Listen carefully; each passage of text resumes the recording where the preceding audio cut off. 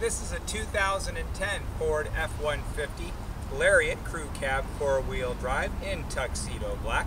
You don't find them all that often in tuxedo black. One of the reasons, of course, if you remember back when that terrible tidal wave hit Asia a few years back, it wiped out the facility that made the color tuxedo black, and all tuxedo black cars across all product lines around the world were wiped out for a while.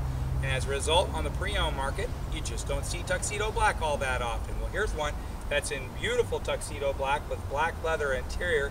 Now, normally a car like this that we purchased from the Ford factory sale at our local auction, it's unheard of, really, for us to buy off-brand at the auction, but this particular car stood out. The reason is it earned the coveted 5.0 out of 5 rating system as far as condition goes through the auction.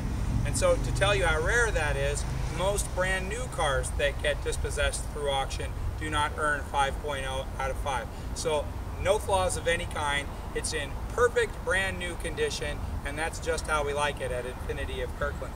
It's great looking as far as the style and the look. A Lariat has chrome accessories, chrome running boards, and so forth, so you can always tell one from far away. The colors, the leather, very low miles, only 19,000 miles, and again in fabulous condition all the way around. Come take a look around. 5.4 liter V8 engine, so that's going to put out over 300 horsepower, and then more importantly for trucks, it has 365 foot-pounds of torque. It still enjoys almost 20 miles per gallon. Inside, you'll see the black leather with the accented stitching, and then it has the nice Microsoft Sync package integrated into the stereo system.